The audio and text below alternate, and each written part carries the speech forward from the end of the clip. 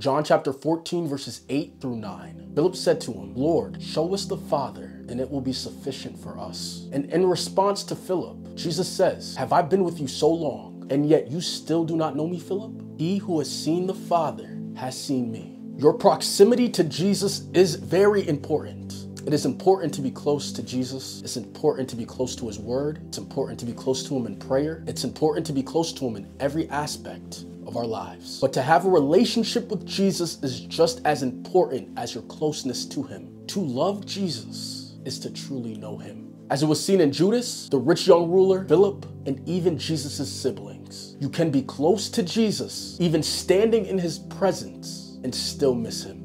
It's like going on a date with your loved one, but the entire time you're on your cell phone. They're trying to talk to you. They're trying to love on you. They're trying to give you an experience that you've never felt before. But the entire time, you're not paying them any mind. See, physically, you're present, but mentally and emotionally, you are checked out. And when it comes to our relationship with God, you cannot be physically present with God and spiritually checked out. Let me say that one more time. You cannot be physically present with God and spiritually checked out.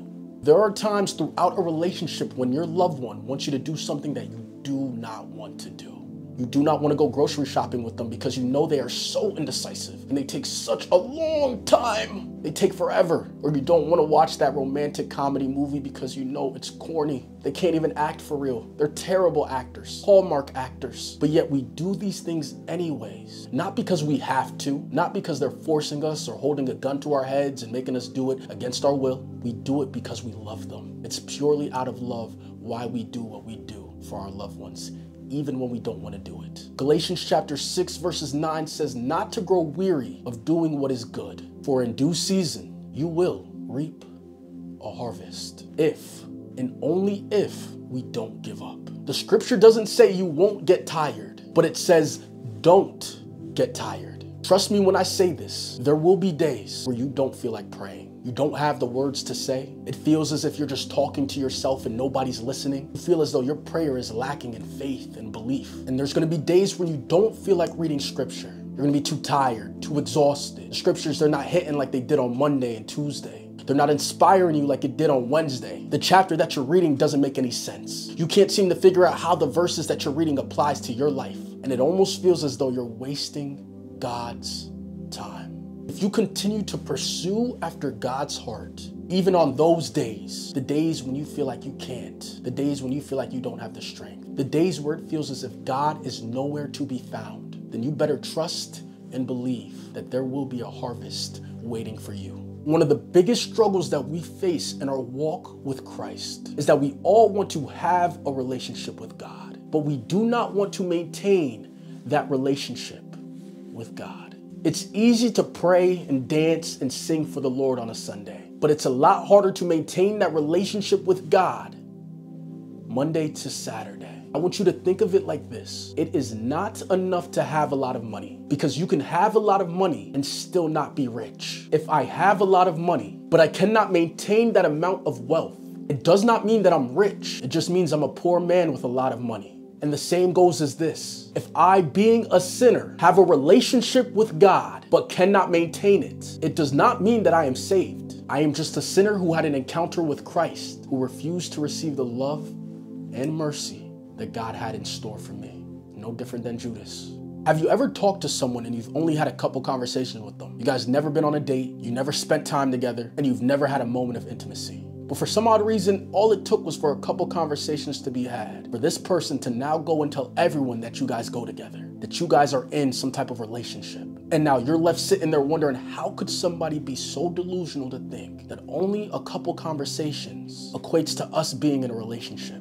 This is exactly how the world views us when we talk about having a relationship with Christ, but doing absolutely nothing to maintain it. We're never actually spending time in prayer. We're never actually spending time in the Word, and we never truly have moments of intimacy with Christ. And yet we want the world to believe that we have a relationship with Him. How delusional have I been?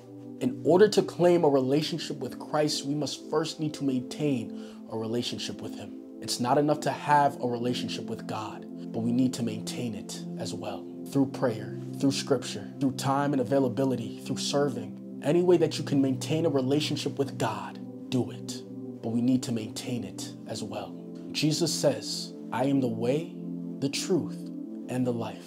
No one comes to the Father except through me. Jesus is saying to his disciples, in order to have relationship with me, you need to come to me first. You need to submit to me first. You need to believe. You need to trust. And you need to have faith in me first. Then in John chapter 14, verses 15, Jesus says, if you love me, keep my commandments. This is not a verse that you just glance over, that you put in the bio of your Instagram, that you use as a caption on your Instagram post. But these are words of instructions. Jesus is instructing you on how to maintain a relationship with him. In John chapter 14, verse 6, he tells you how to have a relationship with him. In John chapter 14, verse 15, he's instructing you now on how to maintain a relationship with him. It's not enough to just have a relationship with Christ, but you need to be maintaining it. Maintaining it on the Monday mornings, on the Tuesday mornings, on the Wednesday mornings, on the Thursday afternoons, on the Friday nights, on the Saturday nights, and on the Sunday mornings. Every day and night, we need to be maintaining our relationship with Christ. And you may not know what maintaining looks like. Then let me tell you, pray without ceasing. Love the Lord your God with all your heart, soul, and mind. Love your neighbor as you love yourself. Seek first after the kingdom of God. Keep the word of God hidden in your heart that you might not sin against him. Meditate on the word, spend time in the word, and keep the commandments of God. That is how you maintain relationship with Christ, is by living according to his word.